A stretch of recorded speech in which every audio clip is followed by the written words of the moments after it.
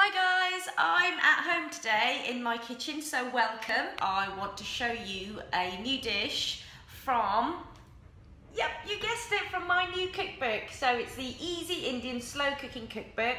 It's available on Amazon for pre-order now, so get over to amazon.com and place those orders. I think the slow cooker works really well to get those spices and infuse all of those aromatics that Indian food or authentic Indian food is known for. This book covers dishes from soups or shorba right through to desserts, from a cheesecake through to tamarind or imli ribs that I've done. So today, the dish that I'm gonna show you how to put together is this one. It's masala gosht, there it is. And essentially, this is a slow cooked pulled lamb curry dish. And what we need to do is make a marinade that we are going to put onto the lamb, and I'm using lamb shoulder, and I'm using lamb shoulder on the bone because I think that you get a lot more flavour that comes from the meat when meat is cooked on the bone.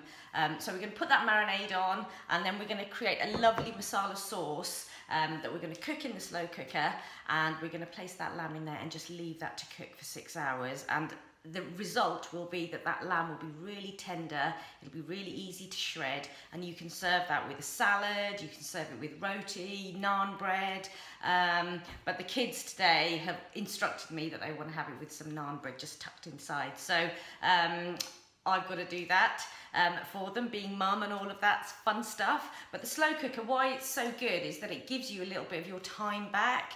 Once you've got the food in there, it just does its thing. Do the cooking that you want to provide for your family and all of that kind of stuff, but it gives you time to go off and do all your other bits. So I'm spending the rest of the day catching up on emails and various bits and pieces. So let me just show you what I've got here.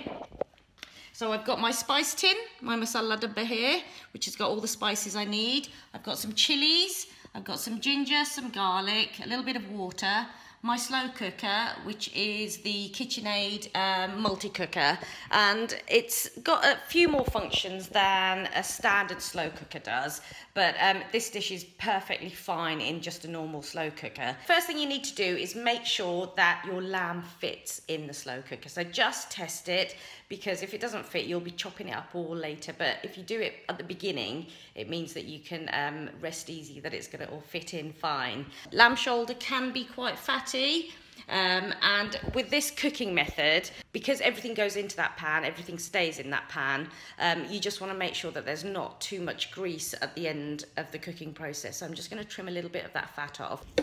And I'm not going to get rid of all of it because, you know, some of that is going to give us some lovely flavour, but it's just the big fat chunky bits that I'm just going to trim off. Just scoring that to make sure we get lots of lovely flavours penetrating through.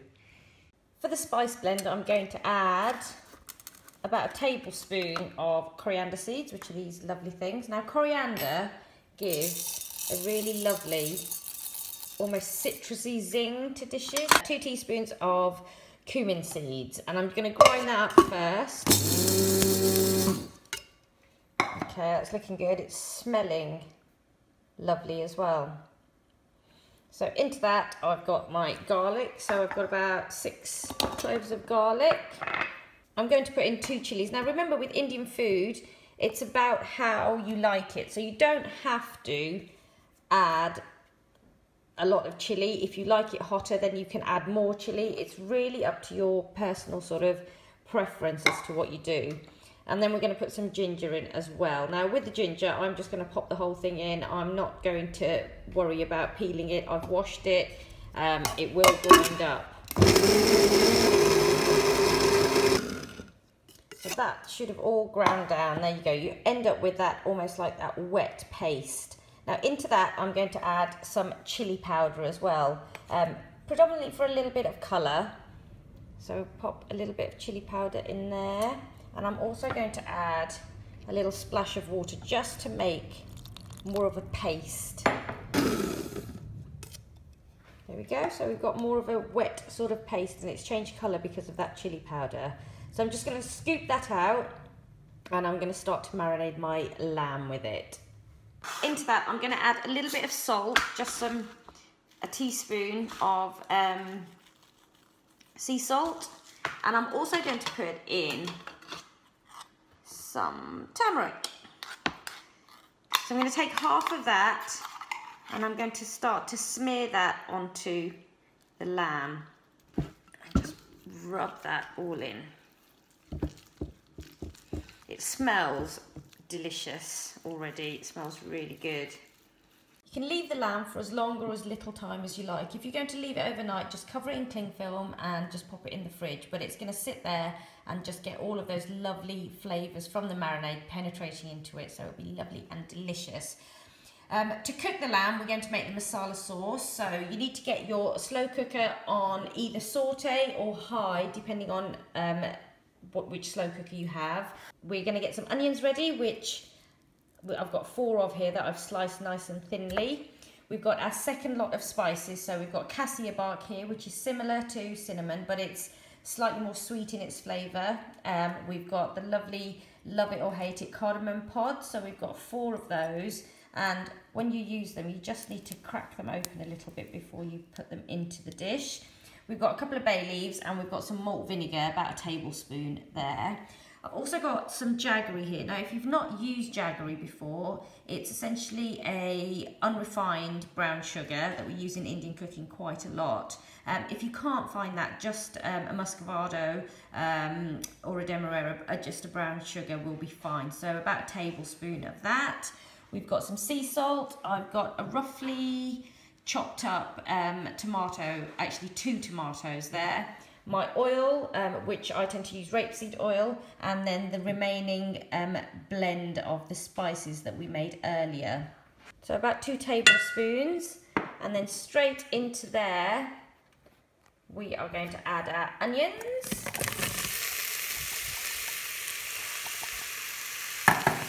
And our spices and the bay leaves, and we're just going to give that a really good stir. So we just want to cook these for about 4 or 5 minutes, just on the high heat of your slow cooker. You want to have a quick look in there. So I'm going to pop in the jaggery or your brown sugar. I'm going to pour in the vinegar. That will make it really nice and sticky. And then we're going to pop in the rest of the spice mix that we made earlier. And then I've got some water. I've got about a cup of water here. And just a little tip, just pour it into the tub that you've made your blend in, because we don't want to lose any of those lovely flavours, and also this will add moisture to the dish as well. So just get all the rest of that and then pour that into your cooker. Pop in your tomatoes and the remaining bit of salt. It's really important to season your dish as well. Don't add too much because you can always adjust it later, but just make sure you do add a little bit of seasoning during cooking. So I'm going to let that cook just for another minute or so. So once that's started to heat up, I'm going to go in with my lamb. Just pop that in and try to immerse it. And then just cover over with the rest of the sauce. Turn your cooker on to low, and I'm going to leave that on there for about 6 hours. Now, if you want to leave it for longer, you can do. There's no harm in that at all. Pop the lid on and then just leave it. So the lamb's still cooking away. It's got 2 hours and 6 minutes left. I know you're not supposed to do this. You're not supposed to take the lid off during the cooking, but I just want to show you inside. It's all getting really nice and juicy. It smells amazing. So we're going to leave that with the lid back on for another couple of hours. So it's the end of a busy day. The slow cooker's been on all day, so the lamb has been cooking for about 6 hours. It's now keeping warm, which is lovely. It's a really nice function to have. Okay, so if you look in there, it's all cooked. And then I'm just going to let that sit on this chopping board just for a little while. And we're just going to let that just start to reduce that sauce down. I'm going to use that to put on top. So with the lamb, all you want to do is just take a fork. If you look at how easily that just breaks away. So lovely. It's lovely colour inside and it smells absolutely incredible. And I'm going to serve this with some salad, some pomegranate because it gives a nice sort of zing, a little bit of yogurt, and I'm going to sprinkle a little bit of mint on top. That classic combination of mint and lamb works with Indian flavours as well. And I'm going to wrap these up in some lovely little naans because that's what I've been told to do today.